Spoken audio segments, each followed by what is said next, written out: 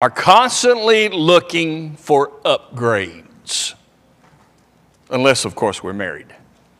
Other than that, we're looking for upgrades. We want to see, am I behind? Am I missing something? Is there something better? Well, that's our thought. Those are our things that we need to think about today as we consider what this passage tells us about better. The book of Hebrews, if you had one word to summarize the book of Hebrews, let me give that word to you. Better. 12 times it is used in the book. And if you're looking for something to study, just to have an idea of what to consider, I would tell you, go look at the word better in the book of Hebrews. We're going to do it all day today, but think about and notice everything that God says. Better. This morning, we have a better covenant. And then tonight we'll notice that that covenant is built on better promises. We begin with the idea of this better covenant, and we begin in the book of Jeremiah, in a text that has been read many times. I've looked at it many times trying to figure out some things within it, but I have an idea that I want to share with you. Jeremiah 31, beginning at verse 31, we find out how God said there is coming a better covenant. He promised it. He prophesied that something better was coming. We begin in verse 31. Behold, the days are coming, says the Lord, when I will make a new covenant with the house of Israel and also with the house of Judah, not according to the covenant that I made with their fathers when I brought them by the hand to lead them out of the land of Egypt, my covenant which they broke. Though I was a husband to them, says the Lord. This is the covenant that I will make in those days with the house of Israel. I will put my law in their minds, and I will write them on their hearts, and I will be their God. They shall be my people. No more shall every man teach his neighbor, and every man his brother, saying, know the Lord, for they shall all know me, from the least of them to the greatest of them, says the Lord. I will forgive their iniquity and remember their sins no more. God said to his people, I have made a covenant with you. I was your husband. I gave you a covenant. We were in league together, but you broke it. But I'm sending a new one. And it's not like this one. It's better. This new one is a better covenant. God said, I'm going to do something that I've not done before. It is better. It is a covenant that he was going to make, and it's going to be in their hearts and in their minds. And then third, he said, and they won't need to teach anybody, because everybody will know me. Well, there's some things that are maybe difficult to understand. Number one, I get it when it's not like the original one, it's better. But number two, I'll write it on their hearts and on their minds. I think I get that. Because as the people of God thought about the law of God, they remember Moses coming off the mountain, and the God's law was written on tables of stone, tablets of stone. And later, the scribes would write it. And so for them, the law of God was in written form. It's over there. It's over there. Go over there and read it. And every week on the Sabbath day, they would gather and the priest would read the word. So it was to them over there. But now I'm going to put it in your heart and in your mind. But then third, he said, they won't need to teach. Well, that sounds odd because Jesus said, I want you to go teach. So it can't mean that. What's he talking about? Here's what I think. they will all know me, from the least to the greatest. I think that verse is teaching this, potentially. In this better covenant, they will know me. They will not just know of me. In this new covenant, God lived with the people in a more personal sense. When the Jewish people considered God, they said, there He is. You see the temple over there? There He is. You see that most high, holy place? There He is. And you see the high priest going in once a year to that place? He goes and meets God over there. But God said, it's going to be better. And you will know me because I will be with you. You will know me. You won't just know of me. So this idea is that God said there is something better coming. Number two, it is better because of Jesus. The Hebrew writer begins by saying in the text that was read for us, Jesus is better than the angels. Oh, I know He's better because He was not created and He's God, but He's not talking about that. In that text, He's talking about Jesus becoming the Son of God. He is better when He came to mankind and brought what God wanted Him to bring. The text says He had a better inheritance than the angels. It was the angels who came to man often in the Old Testament and brought God's will or God's law. But when Jesus came, He was the law. He was the Word. And the way He fulfilled it and what He did with it gave Him an even better inheritance. God said He's better. He's better because, chapter 7 and verse 22, He's a better guarantor. In other words, because of Him, you can trust everything that's written right here. Because Jesus came, lived, died, rose again, and went back to heaven, you can trust everything that He said. Everything. He guarantees it. You don't have to be concerned about that. And third, He's a better mediator. Chapter 8 and verse 6. He's a better mediator. In other words, the one who stands between the people and God. Every year the high priest went to the most holy place and took blood from a sacrifice and sprinkled it on the mercy seat. And he stood there in that moment between people and God. But what could he do? He didn't do what Jesus did. Because when Jesus came, He stands now between us and God in a way that those priests, those mediators, never could. Jesus is a better mediator. Now, how is the New Testament better?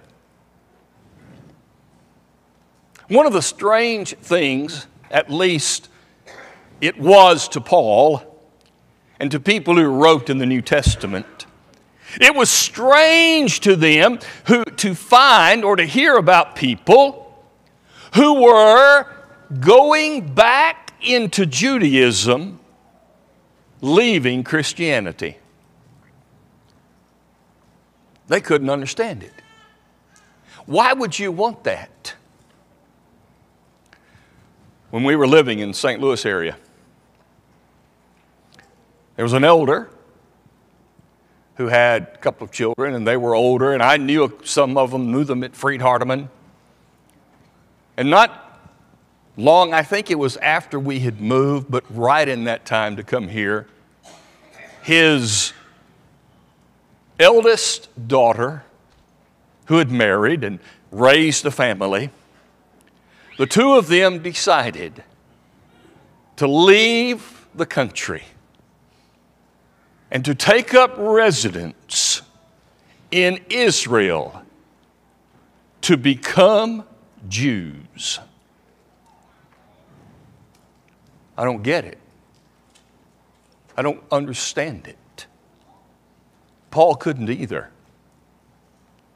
In fact, he said of his people to whom he wrote in the book of Galatians, I'm afraid of you. Because you want to observe days and months and Sabbaths and years. What's going on? In other words, why do you want to go back to that system of rules and regulations that nobody could keep? Why would you want to do that when this covenant is better? When you leave today, I want you to know intellectually, and I want you to adopt it in your being, that this covenant is better because of what it offers today that was not offered then. Number one, it is better because it is for all people. God does not play favorites. I don't care who you are today. I don't care what you've done. I don't care what your connections in life. I don't care how you failed. We're all equal today. With God, He doesn't play favorites. And in Romans 11, in verse 27, God made the statement that He was going to bring this new covenant not only to the house of Israel. In fact, He said, the fullness of the Gentiles is coming in. So that God was going to bring this new covenant to include, as He said in the text, so all Israel will be saved. Wait a minute. I'm not of Israel. So God's now got a new covenant and He's going to save all the Jews. It's not what He said. All Israel. Because He first said, Israel, waiting for the Gentiles to come in. Because in the new covenant, every Christian is all Israel. In fact, the book of Galatians says that the people of God are the Israel of God. What's he saying? God wants all Israel to be saved. He wants all of us to come be a part of His spiritual Israel. God doesn't play favorites. He wants you. Number two, it's better because it removed the curse. The curse.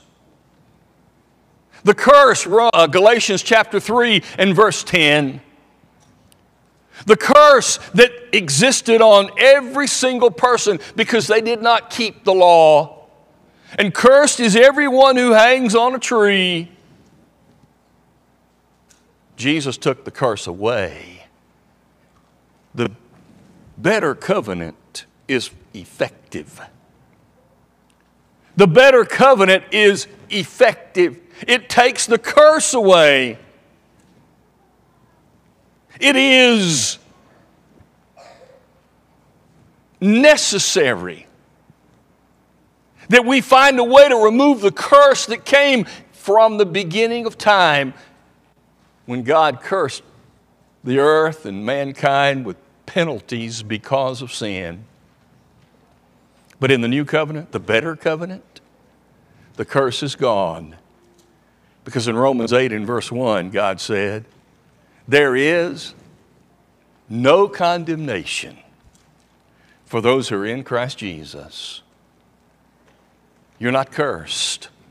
We're not cursed. Oh, we live in a world of the consequences of the curse, but Jesus has taken the curse away in the better covenant.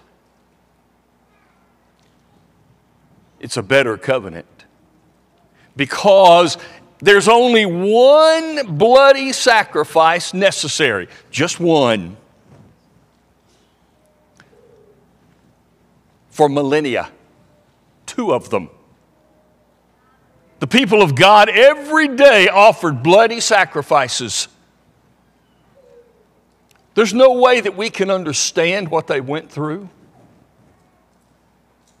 The smells, the sights of blood covering the ones who slaughtered the animals.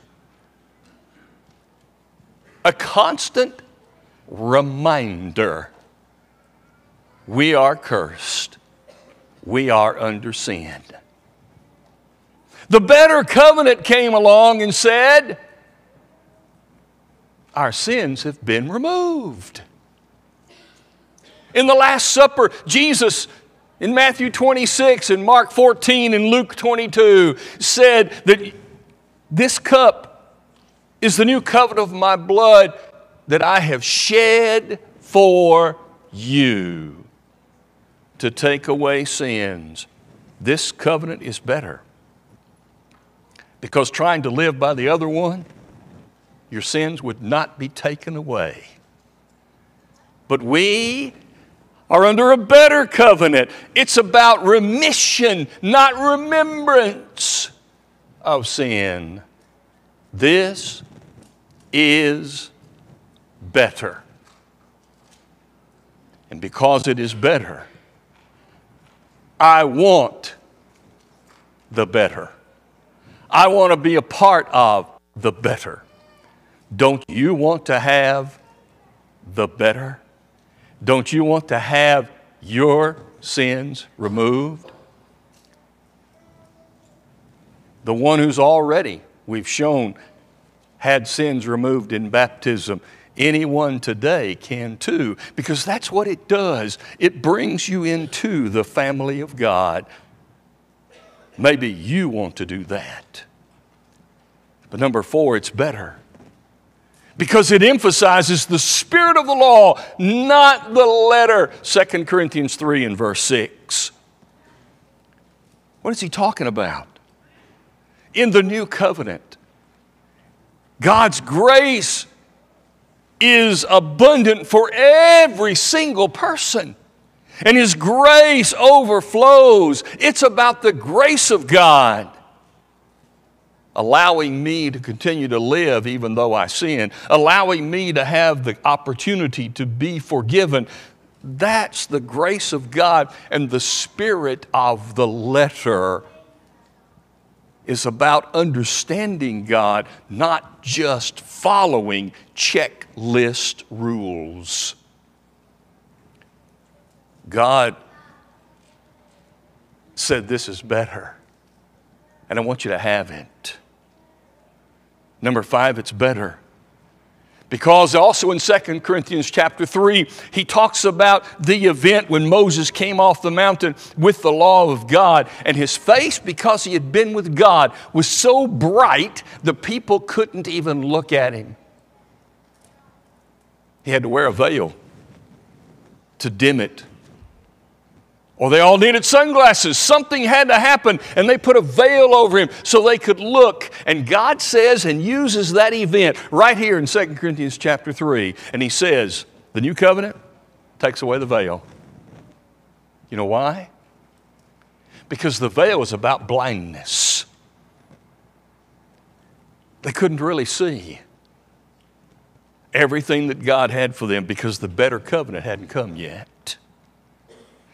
But as the passage continues and says, for in Jesus the veil is taken away. Where the Spirit of the Lord is, there's liberty. This is a better covenant.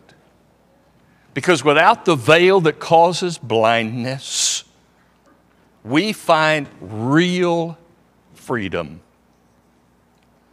out of the bondage into real freedom. But finally, this covenant is better because it's the last one. It was intended to last. The old covenant was not intended to last. It was not going to be the final thing. But this one, the last will and testimony of Jesus Christ, this is it. I don't have to be concerned that God's got something else for me that I don't know about. I don't need to teach and be looking for something better because I've got what's better. You know how it works in English, right? Good, better, best. And you might think, well, wait a minute, this is not just better, it's best. God even used the right grammar. You see, better is the term you use when you're just comparing two things. Best is the term you use when you're comparing more than two things. God only had two things. He had a covenant in the Old Testament. He had a covenant in the New Testament. And this one's better. And yes, it is best. So if it's better, why didn't he start with it? Because the old law served a purpose. The old law said, you can't live by a law system. I got something better. As James would say, he who keeps all the law and fails in one point is a law breaker. Therefore, guilty and worthy of death. This is not a law system. Oh, there are laws of God. But this is not a law system. It's not about checking boxes and making sure I do everything exactly right and trying to figure out, because in that way, I'm trying to save myself. But through the new, better covenant, through Jesus and the grace of God and the spirit of the law, I have a better life than I ever could have had back then. Oh, but didn't Jesus say, to whom much is given, much will be expected. Today, we have much, and it's better. And therefore, he expects much out of you and me.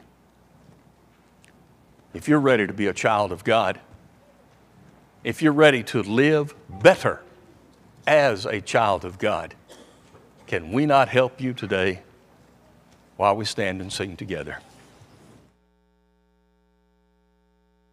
Holy,